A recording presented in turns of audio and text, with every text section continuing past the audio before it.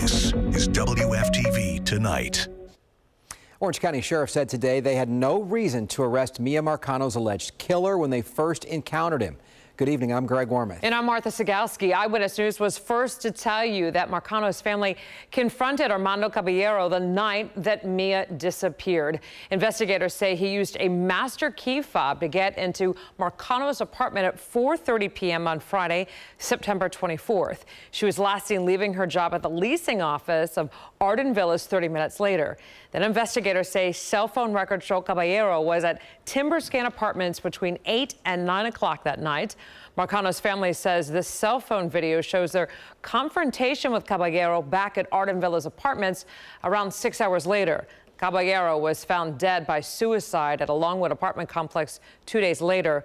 Marcano's body was found this past Saturday at Timberscan Apartments. And shortly after Orange County Sheriff John Mina spoke to the media today, the attorney for the family of Miya Marcano held his own press conference. Alexa Lorenzo joins us live now in Orange County. And Alexa, there's a lot of back and forth and finger pointing going on tonight.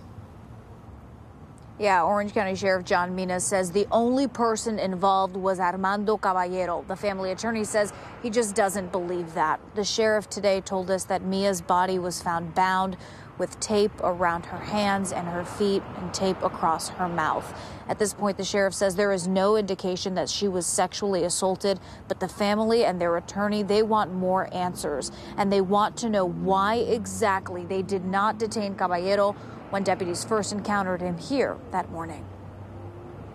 Showing up here at 4 o'clock in the morning. Saturday, September 25th, 4 a.m. That's when Miya Marcano's family says they took this video confronting Armando Caballero at Arden Villas, almost 12 hours after Miya was last seen. A much better picture. The family attorney released it Wednesday, showing the family asked Caballero questions about Miya. And attorney Daryl Washington says he thinks the sheriff's office should have asked questions too. The questions that the family was asking him, they basically had this guy about to say something. So imagine if you had trained professionals asking him that question. Orange County Sheriff John Mina says there was no probable cause or evidence against Caballero at that point. Our deputies are not permitted to arrest or detain someone based on a hunch or based on what someone else is saying. Detaining Caballero at 4:30 a.m. would not have changed the fact that Caballero left her body at the Timberscan Apartments between 8 and 9 p.m.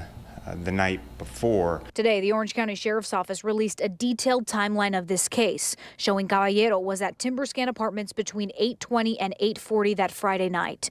Mia's mother called the Sheriff's Office at 9:23 to report she couldn't reach Miya. At 9:42, a deputy was dispatched to Arden Villas, and at 1:36 Saturday morning, Miya was entered to their system as a missing person.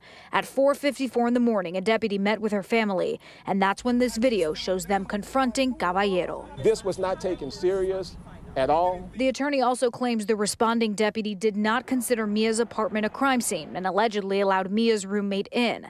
The sheriff's response? We're going to look into every part of this investigation to see and to make sure that everything possible was done in our quest to find Miya. But he added, unfortunately, all these things that we're talking about wouldn't have prevented anything. She was already left dead at Timberscan Apartments before we were ever called. But there's still more information the family wants. There are just so many questions. So I asked, Sheriff, what have you been able to find about the circumstances? What exactly happened? And right now, does evidence show that she may have left her apartment alive?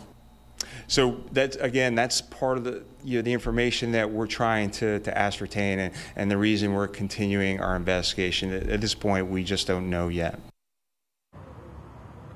In that video, you can hear Miya Marcano's family talk to Caballero about obsessive texting and even about a Cash App transaction. I questioned the sheriff about that and asked him if Miya and Caballero had previously dated or if he believed Caballero was harassing Miya.